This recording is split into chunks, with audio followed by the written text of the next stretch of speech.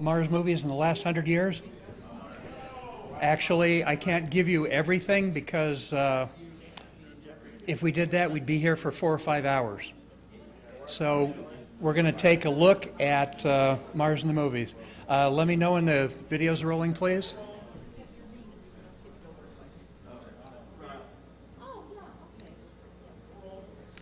Okay, hi everybody. I'm Gerry Williams. I'm with the San Diego chapter of the Mars Society.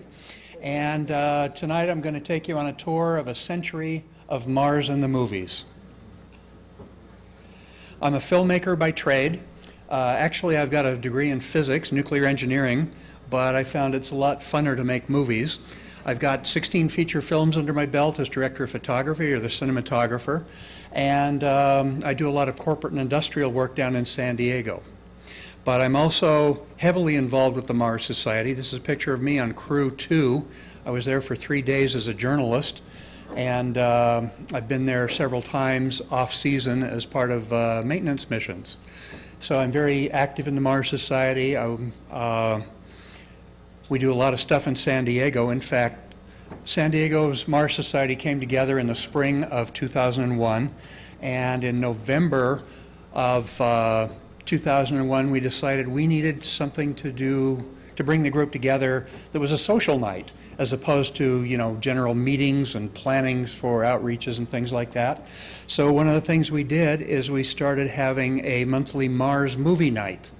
So the third Friday of every month, plus or minus, it sometimes changes depending on what's going on.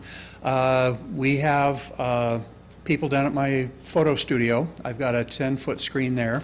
We've got a surround system, and we watch Mars movies, and we've been watching that since November of 2001. And it surprised me at just how many Mars movies there are.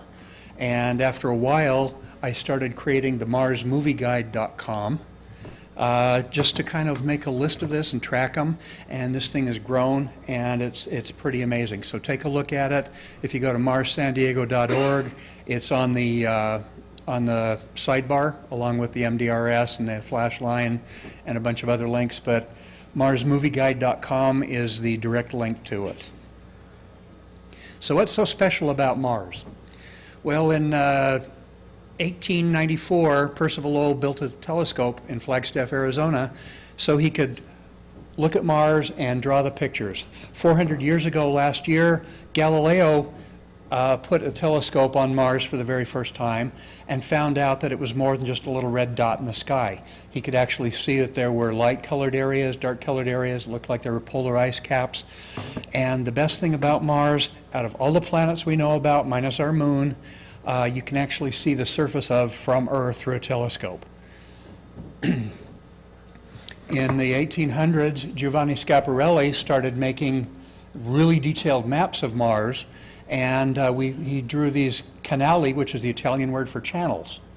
And when that information got over to Percival Lowell, Lowell said, canali, that means canals. Hey, that means there's intelligent people on Mars, you know, building canals like we're doing in Panama, and bringing the water down from the arid northern regions and the southern regions up into the arid middle regions. So could there be life on Mars? That was very popular back then. And we saw with the 11 John Carter of Mars books that Edgar Rice Burroughs did. We saw with H.G. Wells and his War of the Worlds. And we saw with Ray Bradbury and his Race of Dying Martians when the, well, to put it bluntly, when the white man came. We're looking at Mars through a microscope today. We're actually some really nice telescopes, and down on the surface we're using microscopes. And these are some of the spacecraft that are at Mars right now. So we're getting a really good look at what Mars is all about. We've got 2 spacecraft on the surface. The Curiosity rover won't launch until next year, but that's another wheeled vehicle that we're going to put on the surface, and we've got 3 active spacecraft in orbit right now, and not all of them's NASA. This one here is a European spacecraft. So a lot of stuff is going on at Mars, and in the very beginning, in February of 1910, the very first Mars film was ever built. It was a trip to Mars by the Thomas Edison Company, and it's a whole whopping 4 minutes long, so we're actually going to take a look at that here in just a minute. 1913, A Message from Mars. There wasn't much between 1914 and 1917 because that was World War I happening. Das Himmelskibet, or A Trip to Mars from Denmark, I just got a hold of this just a couple of weeks ago. And it's a very interesting thing post World War II, pacifist kind of film where all the Martians are vegetarians and they're all, you know, free love and stuff like that. It's really interesting to see. The rest of these I haven't seen a peep out of. But let's take a look right now at Thomas Edison's A Trip to Mars.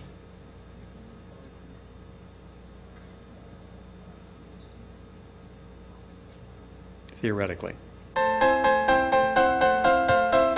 This was built on a home kinetoscope system.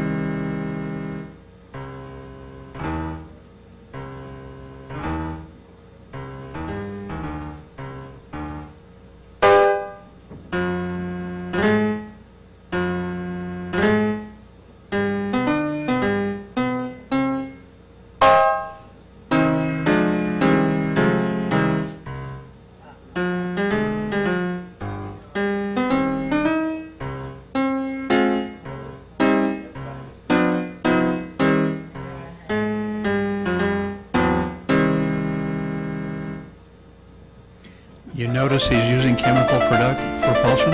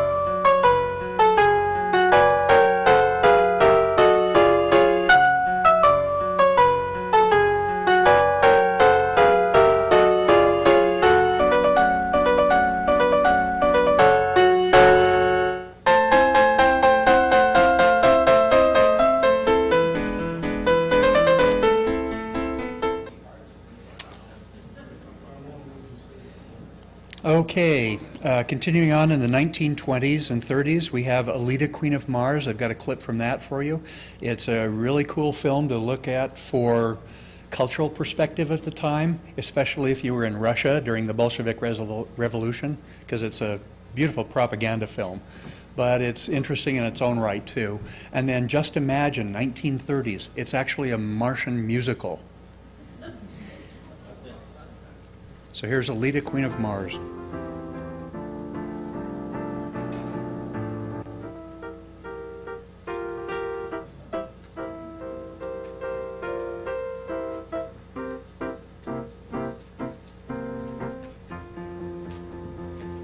There's a KGB spy. Actually, they didn't have KGB back then, did they? They had GRU or something like that. Yeah. And the big guy in the dress was, his wife didn't want him to go on a mission, so she stole all his clothes, and he had to wear hers to get out of the house.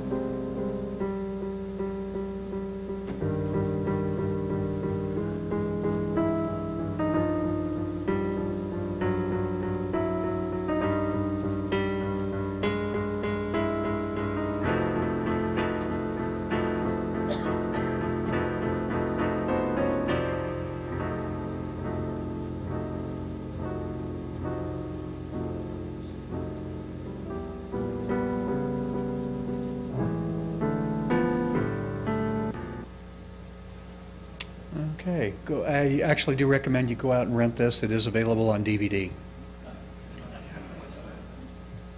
Okay, between the 1930s and 1950s, most of the Mars films were in the cinema as part of a weekly serial.